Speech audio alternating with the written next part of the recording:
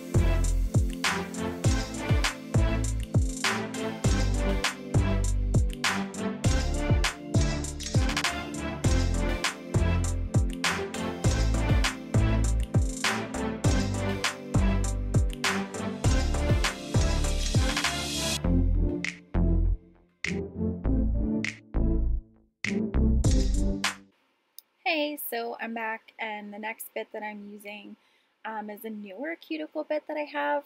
It is kind of pointed on one end and it's really small, like a cylinder on the other. So what I like to do with this one is I like to go around and just kind of push back my cuticles a little bit more. You can see I'm trying to get the product off a little bit there, but it comes off with the next bit that I use, the ball bit. But this bit is nice because it's kind of pointed and you can really get around the edges. I like to do multiple bits when I'm doing my cuticles because each one kind of seems like it does something a little bit different. I don't know if that's true, but it feels like it, so that's why I do it. So I'm going to just go around each cuticle with this bit, and then I will be back when I'm ready to use the ball bit.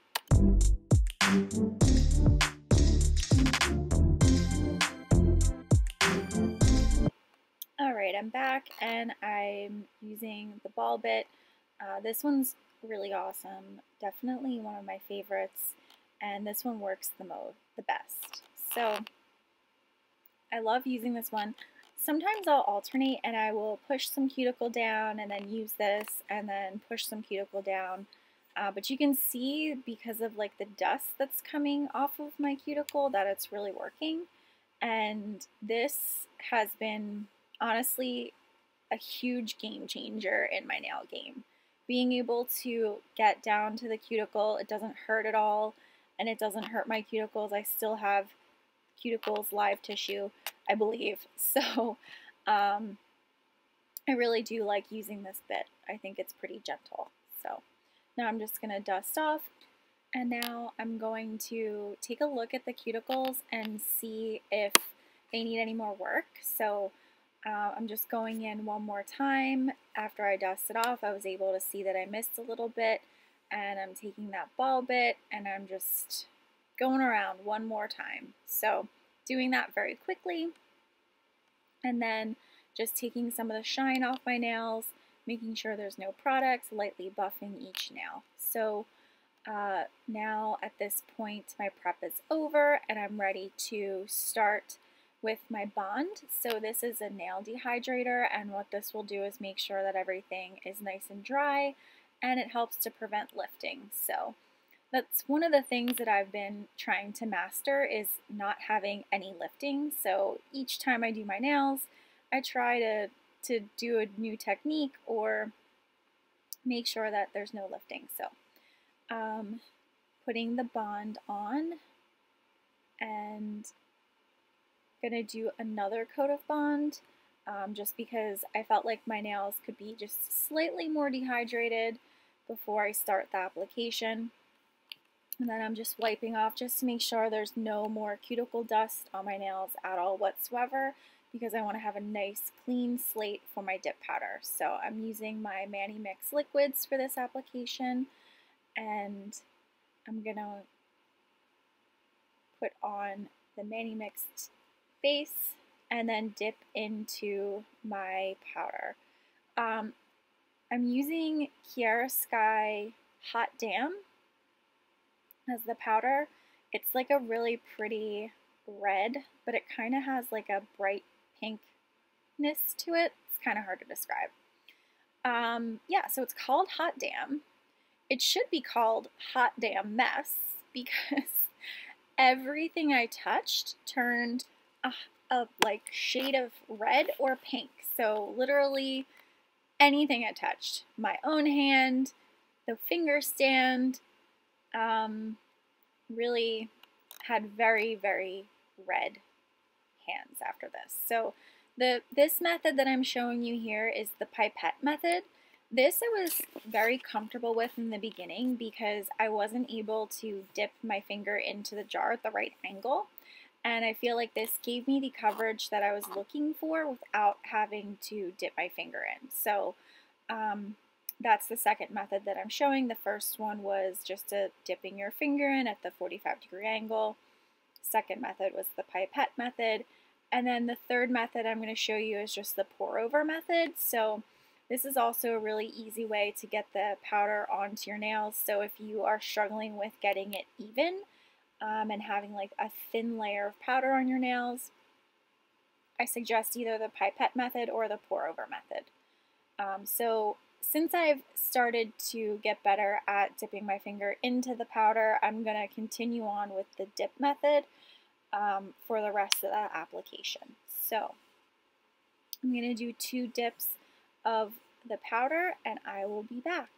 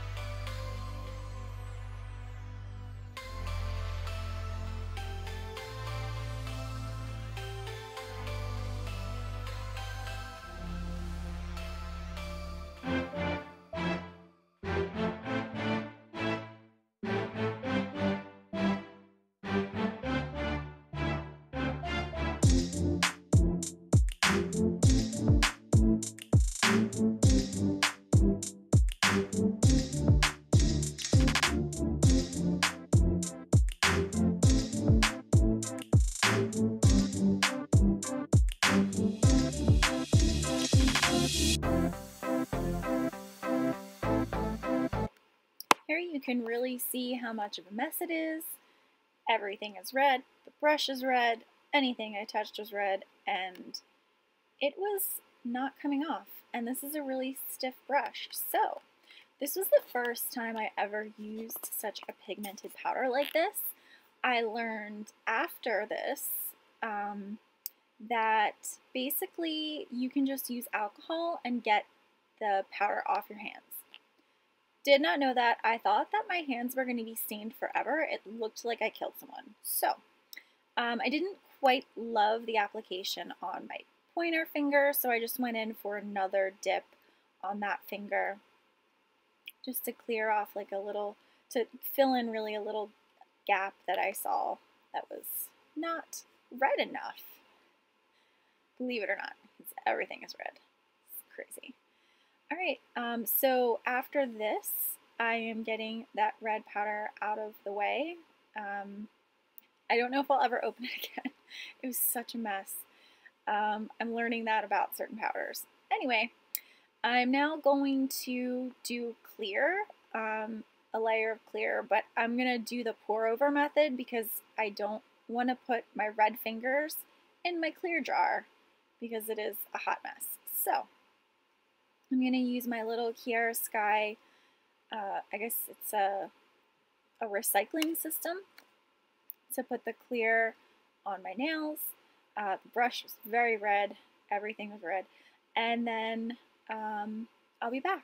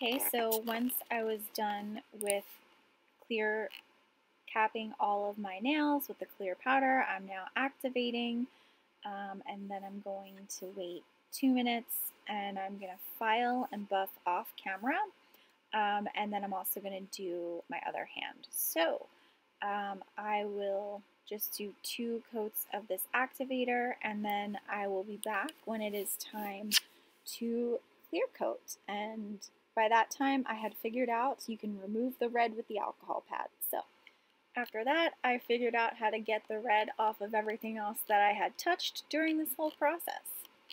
So now I'm back, and I had activated and removed all of the red from my nails. On my right hand, I did an application, and I also put on, I think, 2 coats of the top already. And now I'm just going to do the top coat for my left hand. So I really like the Manimix directions where it says to do 3 coats.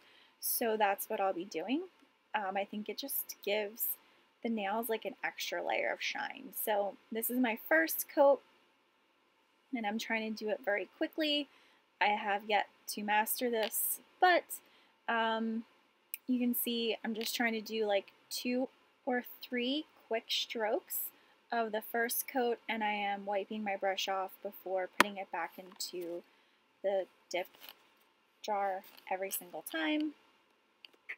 Then I'm going to let this dry for a little bit and then come back in for the second coat. So you can do it pretty much immediately after you're done the first coat once you start to see the little lines form. And then I go in for the second coat. This one I sped up, but I am being a little bit more deliberate with the coating, and I'm taking my time a little bit more. Once I am done with this coat, I go ahead and finish the third coat on my right hand, and then I go back in for the last coat on my left hand. And then they each have 3 coats and are ready to dry, so then I can put on my cuticle oil. So I will just let you watch the rest of the coats being put onto my hands, and then once they're dry, I'll be back.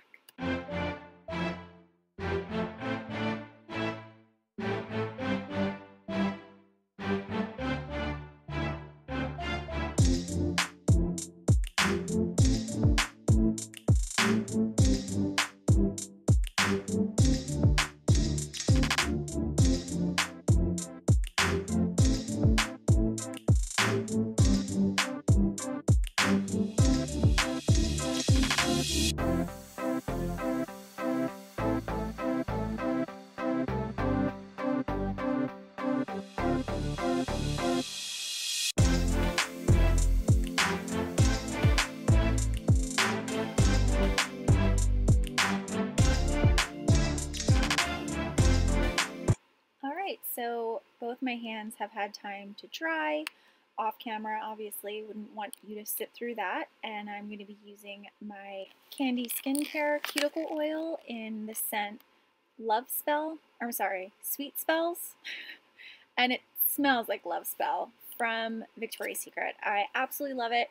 I'm basically obsessed with it, and I like to put it on my nails every few hours. It really just kind of helps my cuticles. I swear it makes my nails grow, and it makes my hands really soft. So I like to rub it in, and then I'm good to go. The wine that I am drinking tonight is a Vino Verde. It's the same night that I did my last video. So I'm just going to show you my cute rosé glass, and thanks for watching.